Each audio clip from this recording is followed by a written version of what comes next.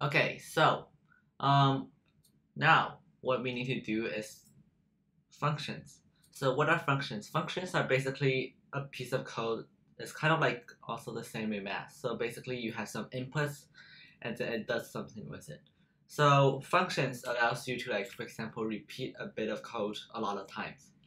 So what could have a function is this. So we repeated this a lot of times, and in programming, if you are copying and pasting something, it's probably not that good.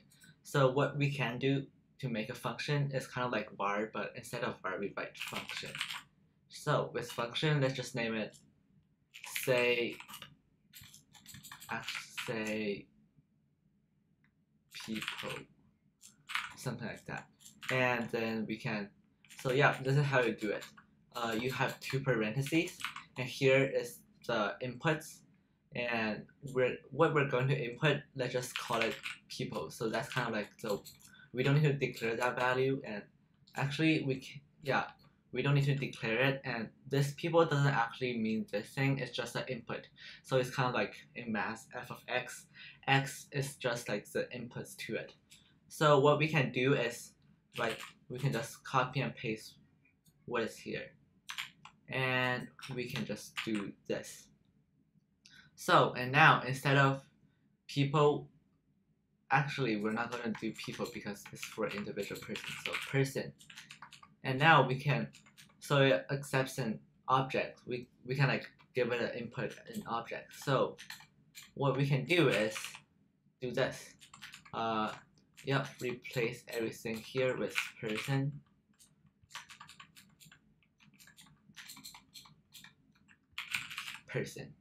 Alright, so now what we can do is, with the function, we can just say call the function. It's kind of like in math also. So you say people, and now we pass it input as one of the objects. We pass in, for example, this thing.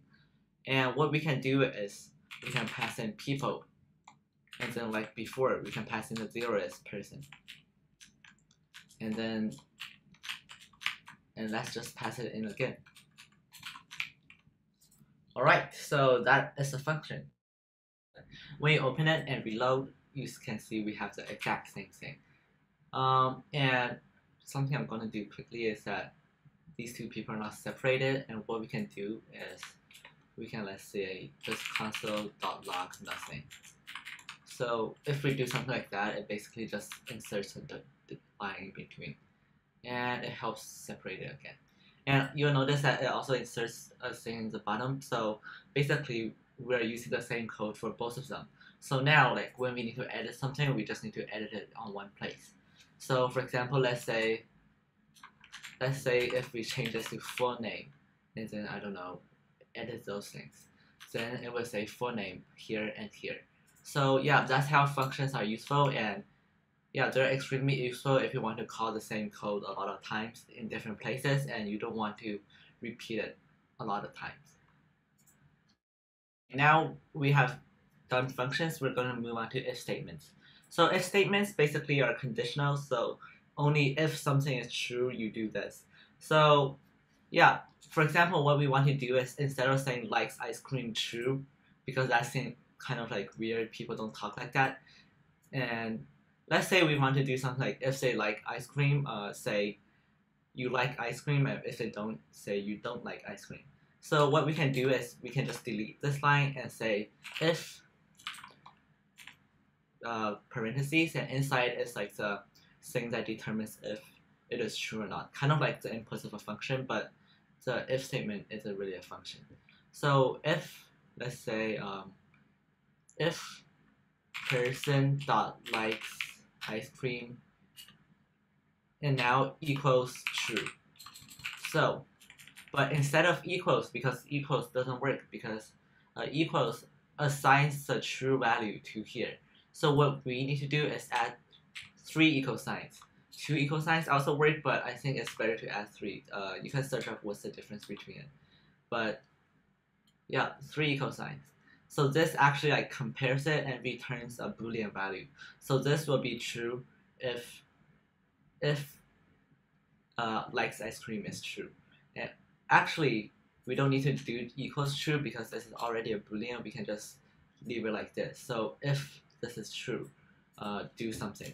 And what we can do is console.log you like ice cream.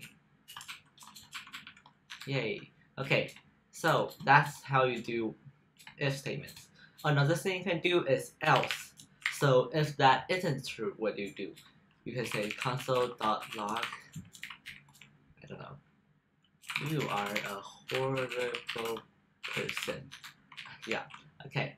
So now we reload, you like ice cream, you are a horrible person. Alright, great. So yeah, that's how you do if statements and else. Another thing is that sometimes you have more than two different values. So like if else, this doesn't really work for our scenario, but let's say I can give an example later where I'm just gonna keep else here. Okay, so let's say that if you want to do something else, like if the name is over 18, you will say over 18. So how do we do something that compares over 18? Because this is a number and it's not a boolean, so we can't just if age, we can't do that. So what we do is if person dot, actually I should put this below here, if parentheses and then person dot age greater than 18. So what we do here is that it's a comparison, so it's just like the angle bracket is the same thing as in math. So this, if it is greater than, then this will be true. And now we can execute whatever code we want. So console.log you are greater than 18 years old. And we can also do here else if. So if the first thing isn't true, we can do if person.age equals 18. So what does equal 18 do? You do console.log, we can say you are 18 years old. So basically what this does is if this isn't true, it will try to see if this is true. So if console.log, yeah, if the person is not greater than 18, then it will see if they are 18 years old, and it will say this. And if it's not, we can just change them together again and say, for example, else. This time we don't need an if because everything else will be under 18. So console.log you are under 18 years old. So let's say, yep, you are under 18 years old or greater than 18 years old. That works perfectly fine. Let's say Joe becomes 18. It will say you are 18 years old. So yeah, this is conditionals, and you can just use them like this. And let me just go over all the different like conditional operators I can think of. Okay, so first of all, I told you to use 3 equals, and that just makes stuff better and more convenient and less confusing. But sometimes I'm lazy and I use 2 equals, and this isn't the same. So for example, you have a string and the string is 0. And if you do this, then this thing will output true. So let's just console.log that. Yeah, we can console.log anything, and beginning it will say true. But if you do 3 equal signs, it will be false. So the difference between these is that this tries to convert the types and like doesn't care about the different types. So the text 0 and the number 0 is the same to it. But if you do this, it would be different, and that is, I guess, what is preferred. You can also do, for example, yeah, if 0 equals 0, true, and whatever. If 1 is greater than 0, that would be true. If 1 is less than 0, that would be false here. And we can also have less than or equal to. So for example, if 0 is less than or equal to 0, then that would be true. So yeah, there's a lot of different, and then there's greater than or equal to. And yeah, that's basically a lot of the different things. And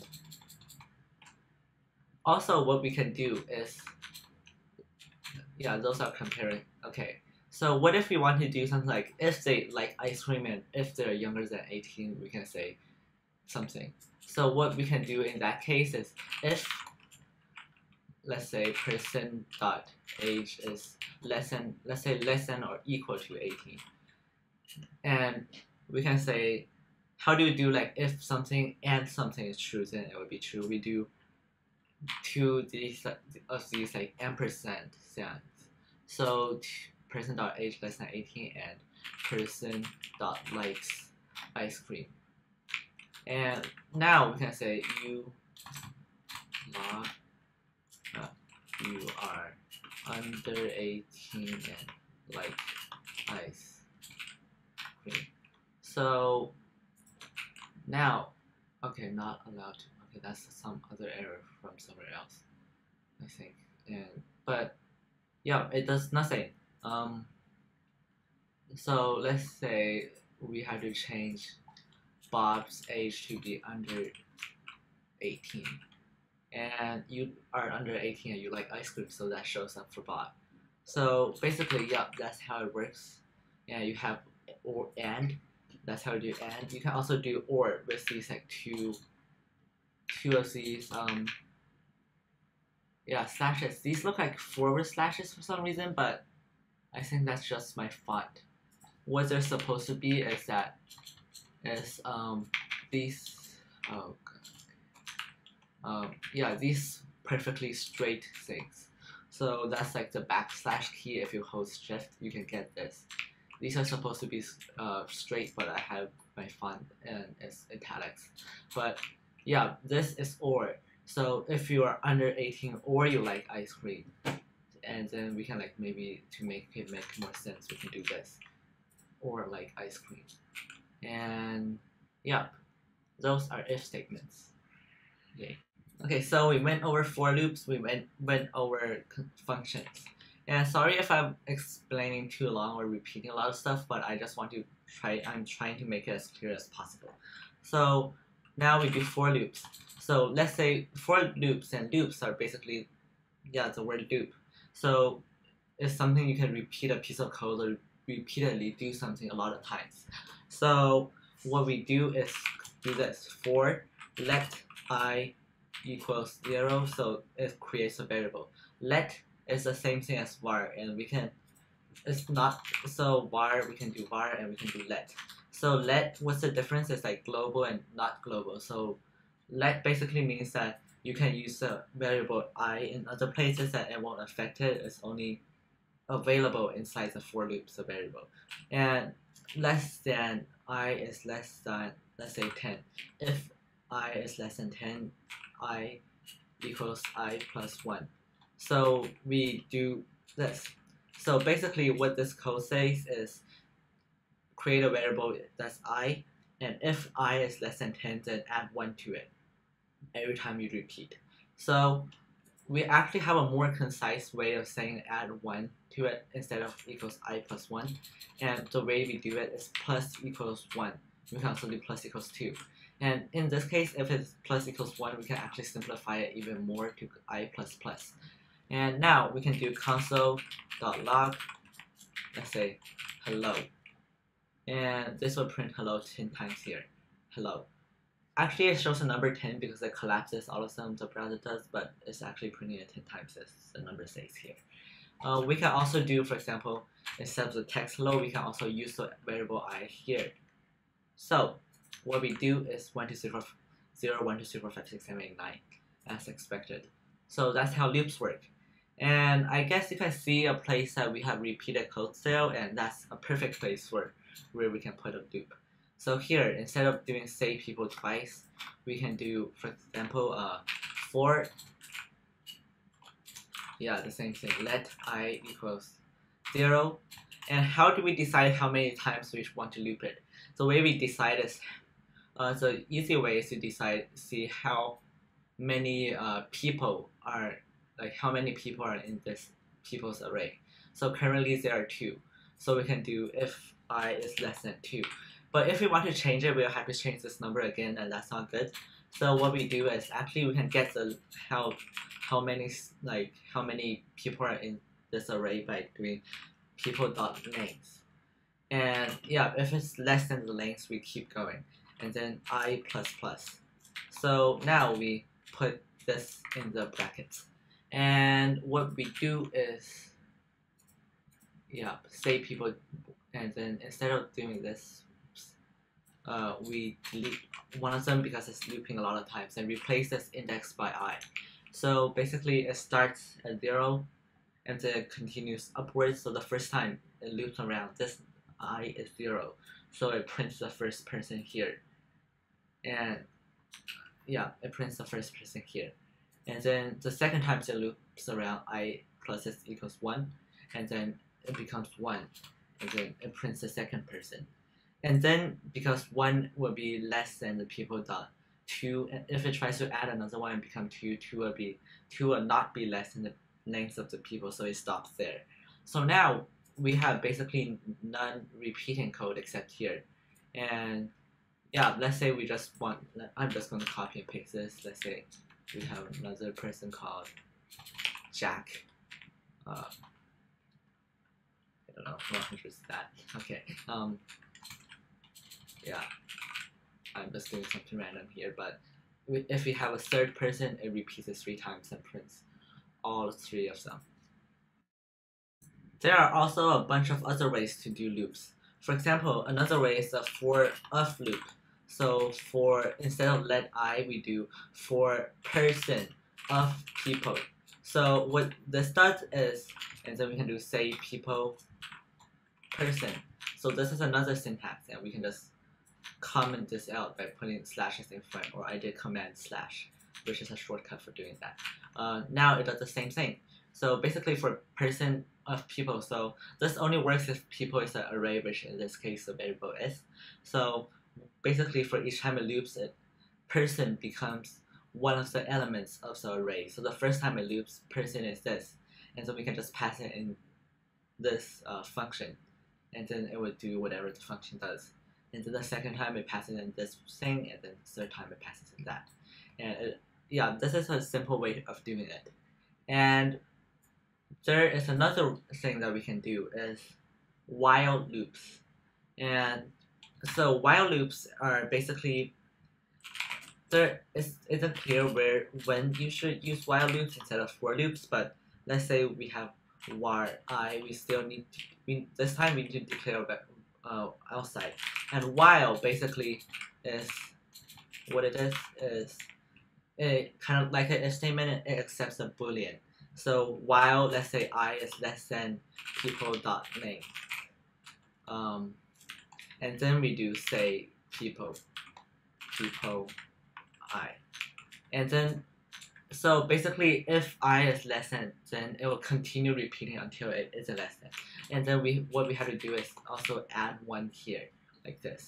So yep, and then this serves the same thing. So this is a while loops. And while loops, I wouldn't do this because you had to put something here and then put something here is pretty inconvenient. But while loops are kind of more useful if you don't know at the beginning how many times you're going to loop, and the situation kind of changes inside the loops for some reason. It's hard to explain, but sometimes you'll need it if you, yeah, sometimes you'll need it. Yeah, those are for loops and the different types of loops. And now, we basically, you can see that we don't have any code that's repeated, and that's pretty good. And I think this code is like really good now. One thing that we can change is instead of copy and pasting, so we have to write name here, age here, likes ice cream here, and then we have to do this for every time we add a person. We can actually do something called constructors. So constructors basically builds the objects for you. And the way we do that is the same, it looks exactly the same as a function. And so we write function, let's say create people, or something like that. What we can do is this. So a function, just like in math, can have multiple inputs. So let's say the first input is called name, comma, age, so like ice cream. So we don't have to name it exactly the same as this, but yeah, I just named it this. So basically there's 3 inputs, you separate them by commas, and you can use 3 variables.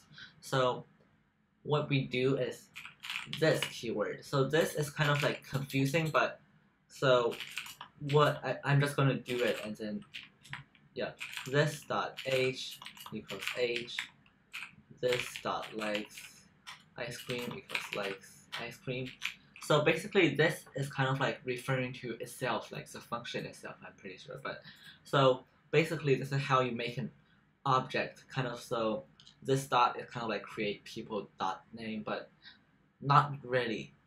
It kind of is, but not really. I mean, yeah, it is, but yeah.